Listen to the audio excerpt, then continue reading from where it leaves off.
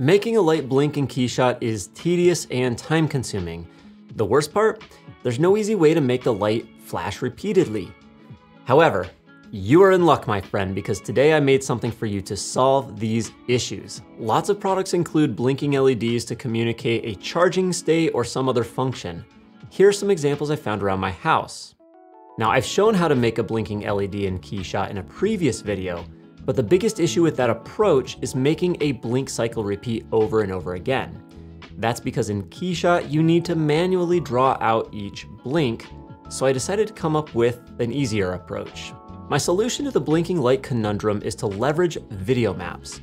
On these two examples on screen, you can see where I used image sequences to control the blinking LEDs both on the PCB as well as on the external hard drive. I've also got another tutorial about how video maps work, which I'll link to, but for today's solution, I'm going to use an image sequence to control the brightness of a light. Let's see how this will work. Let's say we have an emissive light in KeyShot. I'm gonna open its material graph, and I'm gonna import 3 different textures, one white, one black, and one gray. Normally we would control the brightness of this emissive light by changing its intensity, but we can also control it using textures. If I plug the white texture into its intensity, it's the equivalent of setting a value of 1, and we get a bright green light. If I grab the gray and plug that into the intensity, it's kind of like setting the value at 0.5. And if we were to grab our black texture and plug that into the intensity, it's basically like setting the intensity at 0. So we can use actual image textures to control the value of this light. So for this next part to work, you're going to need the free video maps that I created for you. So make sure you pause this video. I'll have a link down below that'll take you to my file vault. Once you've gone in there to get your project files, unzip the folder and come back and we will move on to the next step. All right, so I'm inside of a new KeyShot file where we're gonna make our blinking light. I don't need the materials panel up, so I'm gonna close that. Next, I'm gonna hit Control-G to create a ground plane. Then I'll hit Control-1 to create a cube. I'll click OK. And I wanna fit and center the cube. I'll hit Control-Alt-Shift, right click, and zoom out just a little bit. And now we've got our cube centered in the frame. I'll middle mouse click and drag to the left just to move it on over a little bit. Next, I'm gonna go into the camera tab and create a new camera that saves this position. And we'll go to the environment tab, and under the brightness, I'm gonna set it at 0.2 to make it fairly dark. This way we'll be able to see our light illuminate. And lastly, I'm gonna go to the lighting tab and enter product mode, which will help give us some nice global illumination. Now let's make our cube blink. We need to double click on it and change its material from diffuse down to emissive. Now, if you're on the latest version of KeyShot, this should also work with area light material, but today we're just gonna use emissive. Next, we need to go into the material graph for this material, and we're going to need a video map node. So we're gonna right click and go to textures, and then I'm gonna choose video map near the top. Double click on our video map node to access all of its properties. At this point, we actually need to load in the video map that I made available for you in the file vault. So if you've downloaded those, we're gonna click on this folder and we're gonna browse to the location you have those saved on your computer. So within the video maps folder, you should have some more folders. We're gonna choose the second folder called ease in, ease out. And we're gonna go into the second option, ease in, ease out 1-1. And we're gonna see a lot of textures. Click on any one of those, hit Control A if you're on a PC or Command A if you're on a Mac to select all those textures, and then click Open. By loading in an image sequence instead of a video file, we save KeyShot from having to convert our video file to an image sequence. So here we have all of our frames. The next thing we wanna do is connect our video map node to the emissive node, and we're gonna let go somewhere in the middle and choose intensity. And of course, our cube goes black, and that's because the first frame in our sequence is indeed a black texture. To make sure this is mapped properly, we're gonna change to box mode and center on part. And I wanna make sure this is plenty large enough to cover our model. Just to be safe, I'm gonna set it to 100 for its scale. And if I scroll down to the bottom of the properties, I wanna make sure I change the FPS, which is the frames per second, to 30. KeyShot defaults to 30 frames a second for all of its animations. So we wanna keep this at 30 frames a second in order for this video map I made to play back at the intended speed. All right, next we'll click in the real-time view and hit A on the keyboard to open up the animation timeline. And if I click play on the animation timeline, we should see our cube start to blink, and that animation is being controlled from our video map. Now you can see the playhead keeps repeating over and over, but what if I actually just want the animation of the light to keep repeating without restarting the animation? I can easily go into my video map properties on the right-hand side here within the material graph, and I have this option to adjust the playback count. If I change this to 3 and hit enter, now you can see it's going to play 3 times before it repeats.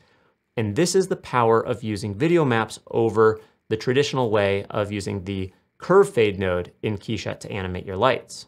I'm excited to share with you the KeyShot Animation Masterclass. This course will guide you through my proven method of creating professional quality product animation videos. From research and inspiration to planning and execution to post-production, delivery, and archiving, I've covered the entire process beginning to end. With a runtime of about 20 hours, it's the most comprehensive course you're going to find on product animation. To see a full breakdown of chapters, lessons, project files, and more, follow the link below. Now there are a few more settings you should know about when using this approach. So let's go ahead and see how we can control how bright and how dark our light gets using another node. So right now we're only controlling it with the video map, which means we're limited to black and white or values of 0 and 1. But let's say we want to make our light brighter or maybe not completely black. We do this by clicking on the connector between these two nodes, right click and add a utility called color to number. And in here we have an output from and an output to. These act as limiters, if that makes sense to you. We can take our output from, which is 0. This represents our black values we're getting. If I type in 0.1, I can limit it so it doesn't go to pure black. It just gets fairly dark. If I go all the way to when our light is brightest, let's say I want it to go beyond this value of 1, I can type an output 2 of like, say 5, and now it gets much, much brighter. So this is a cool way to control how bright and how dark our texture gets using numerical values as well. This gives you more flexibility when using these video maps because we're not just relying on the black and white values within the video map. We can remap those to numbers that are either higher or lower than 1 or 0. Now, what if we want to make our light actually look like it's glowing? We'll close the material graph. Let's go to the Image Styles tab. I recommend using a photographic image style to prevent the light values from clipping. If you want, you can go ahead and play with some of these image transforms to give you a little more contrast and a little more brightness. But what we really want to do is go down to where it says bloom. If I enable bloom, I want to bring the intensity up to 1. And then for the radius, I want to choose a large number, like say 50 or maybe even 100. And we see we get this glow. If you need the bloom to only affect the light and ignore all other reflective objects in the scene, increase the bloom threshold until the bloom is only visible on the brightest parts of the image. And from here, you can reduce the bloom intensity as needed. Now, what if you want a different blinking pattern? That's the only downside to this approach. Unless you make a new video map, you can't really customize how the light blinks. But that's why I created 20 different video maps for you to use based on the most common scenarios I could think of. Here's how each image sequence differs. We have 3 easing modes: ease in, which fades the brightness in, ease out, which fades the brightness out, and ease in, ease out, which fades the brightness in both directions. Within each of these 3 easing modes, I have made 5 blink ratios. This chart should hopefully help visually explain what each of these ratios means in relation to the blinking light.